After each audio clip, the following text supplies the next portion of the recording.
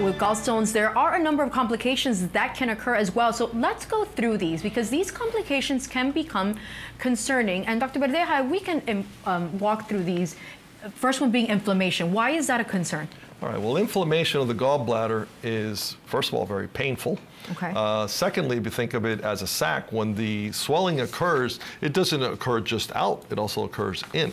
And therefore, the inside of the gallbladder gets smaller and tighter, and therefore it makes it more likely that you're going to have more problems with those stones.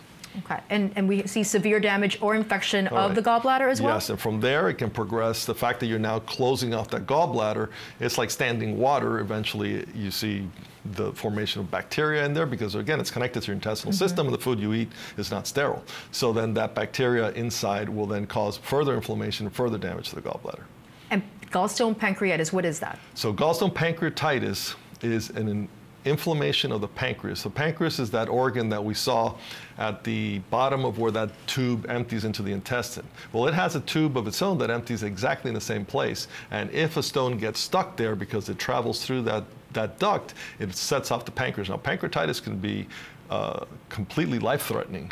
Fortunately, a lot of what we deal with in pancreatitis will be inflammations that then get better quickly. Just as bad as they got, they get better quickly. Right. But in a certain number of patients, and I can tell you honestly, in my practice, at least once a year, we have a patient come in with a straightforward gallbladder pancreatitis that goes on to die of it because it's such a severe problem.